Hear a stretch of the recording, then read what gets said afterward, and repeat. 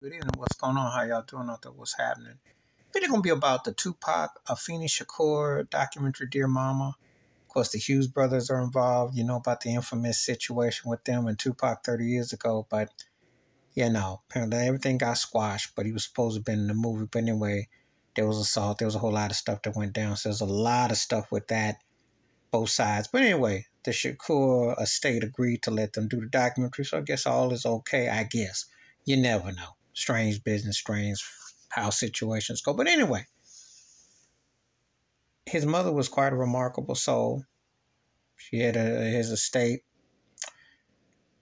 And it just seems just like yesterday when I think about him and everything. But I wanted to touch on a quote that he said in this documentary, which is a fact. He said, being a nice guy didn't get him too far with the ladies and how things are. That's true. This bad boy persona, which, it's kind of like it's the defeatist. There's a certain mindset that's out here for real. I mean, and he talked about it. He talked about it. You have an attitude, you have an edge to you, and it's a turn on. I think the R&B singer Carrie Houston said she only likes dangerous men. There is the agenda that's being sold, especially in the black community, that is always seen as a, this allure, the bad brother, the bad this. Not being humble, God-fearing, respectful. You can be bad without being bad. Let me tell you something. You're bad when you keep a roof over your head, you go to work, you do what you're supposed to do. You don't take nothing from nobody, and you don't take nothing off of nobody, and you don't take no people down, but you hold your own.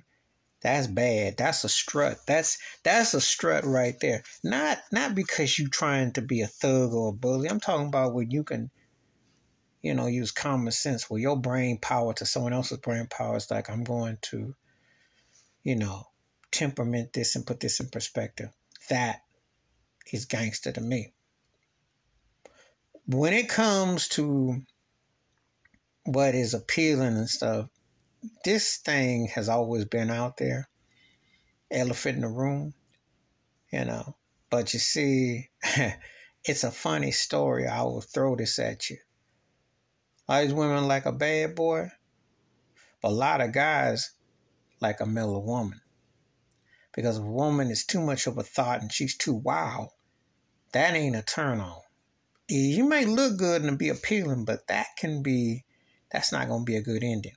So, it's interesting playing words. I think Pac had a lot of different characteristics to him, and he lived a lot of lives in an all too brief career. Things we will never know and things that you go through with his music, but he definitely left an impact. And this documentary should be really compelling. He was definitely a soldier. He was definitely an activist. His mother was one of the Black Panthers. You can't get more black and more open about that, and definitely left a lasting impact. Very poetic, very charismatic, a lot of persona, a lot of soul, a lot of pain. So it should be an interesting documentary on him and his mother's relationship when you think about Mother's Day and everything coming up. But you could tell the struggle, the pain, the triumphs, the joys, all came in what he dealt with. And he put the industry on blast too. So just for that alone, he spoke his mind about a lot of topics. Please hit like, subscribe, welcome thoughts and comments, and I do respond. Thank you. Wash your hands, keep your mind clear, watch out for another shit if you want to know I'm out.